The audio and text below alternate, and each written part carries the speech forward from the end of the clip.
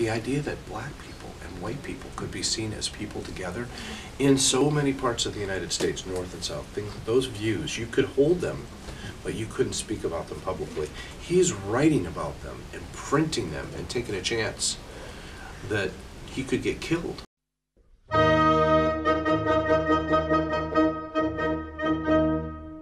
William Lloyd Garrison, a radical voice for the abolitionist cause, and one of the very few white abolitionists in 19th century America. An extremely talented, religious, and persistent Massachusetts man who very publicly voiced his concerns and was a prominent supporter of the emancipation of slavery. William Lloyd Garrison strongly believed that the enslavement of African Americans was wrong and that all men were equal in the eyes of God. Garrison felt very passionate about the emancipation of slavery. To spread the word, he founded his own newspaper, The Liberator, to express what he thought about slavery.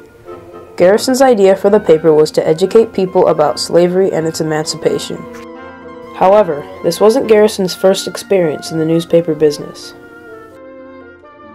He started his newspaper career when he was 14, in his hometown of Newburyport, Massachusetts. He had a very strong Christian upbringing at that time. If you know American history, Protestant Christianity in the aftermath of the American Revolution was really, really strong.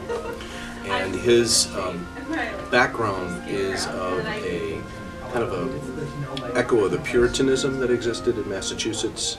He refused to see himself as a spectator, and he was going to be a participant, and he was not going to sit back and watch events happen. He wanted to move events. His Christianity had a big role in doing that. It was during this time in his life when Garrison found that he had an almost natural talent for running a printing press, as well as writing his own stories. William Lloyd Garrison never once in his life had trouble making people hear what he had to say. He always found a way to get his opinions out and make people listen to what he was saying. He proved this when the first issue of The Liberator hit the streets in 1831. In the paper he wrote, "I am in earnest. I will not equivocate. I will not excuse. I will not retreat a single inch, and I will be heard." It had a very small circulation. He did all of the typesetting himself. So the newspaper was never more than about 4 pages of broadsheet. So just from physical limitations, he was never able to print more than hundreds of copies, maybe thousands of copies every issue. His newspaper had a big influence, but not much bigger than the size of the subscription. So when you look at the number of copies that he would circulate, small. The people who talked about the Liberator, who passed it around, who used it to write their sermons on Sunday, that was huge. The paper condemned slavery as inhumane and called people who supported slavery sinners. Garrison was so eager to be noticed, he gave copies away to his neighbors in Boston, and even mailed some to Southern newspaper editors. William Lloyd Garrison often characterized many Southern political figures, such as Kentucky Senator Henry Clay, as pitiful and sinful in his newspaper. Most people in Boston disagreed with Garrison, but did nothing to show it. Of course, the Southern editors were furious, and wrote about Garrison in their own newspapers. Garrison, being the clever man he is, used the editors to gain publicity and circulate his beliefs on abolition. In his opening lines of his newspaper, he will state unequivocally that slavery is a mortal sin. It's a mortal sin. And that he would never be quiet or silenced in speaking about it. That it not only was a mortal sin, it was a legal abomination, it was imperative for every Christian. He always would phrase this in terms of Christianity. From a Christian point of view, you couldn't be a Christian and a slave owner. You couldn't be a Christian and a slave supporter. And then he would just extend and say, you can't be a Christian and ignore slavery. Almost all Americans believed slavery was fair, customary, and essential, especially to the American economy. Garrison assumed a polar opposite mindset, which enraged Southerners and pushed his abolitionist beliefs to the limit. 3,000 Southerners in Charleston even burned him in effigy and destroyed many of his works. In the fall of 1835, a violent crowd had gathered around Garrison's office in Boston. The angry mob caught up to him and threatened to beat and tar him. Fortunately, Garrison was put into jail for the night for his own protection. Due to Southern newspapers, Garrison's popularity rapidly grew, and some white men and slave owners were beginning to have a deep hatred attached to his name. Garrison writes in the Liberator, "My language is exactly as it suits me. It will displease many, I know. To displease them is my intention."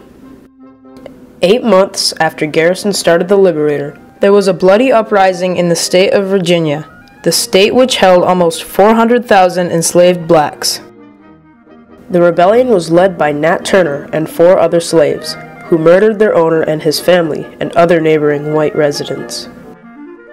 Virginia is 600 miles away from where Garrison lives in Boston, who had no correlation to the uprising.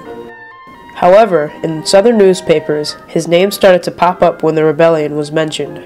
In the newspapers, Garrison was criticized for encouraging the rebellion of the slaves, even though Garrison disagreed with any sort of violence. When Garrison heard news of the rebellion, he took to publishing his thoughts in the Liberator and wrote, "I do not justify the slaves in their rebellion, yet I do not condemn them. Of all men living, our slaves have the best reason to assert their rights by violent measures." Soon after he wrote this, a bounty was placed on his head by the Georgia House of Representatives for $5,000. A separate reward for $1,500 was for the capture of anybody in possession of a copy of the Liberator, which was offered by a group in South Carolina. He had a price on his head in most southern states. People were told that if they could bring him in dead or alive, they'd get paid hundreds of dollars or thousands of dollars, depending on which way you were. He knew that if he traveled close to the border areas, if he took a trip to Washington, D.C. and had to go through Maryland, he would be taking his life in his hands.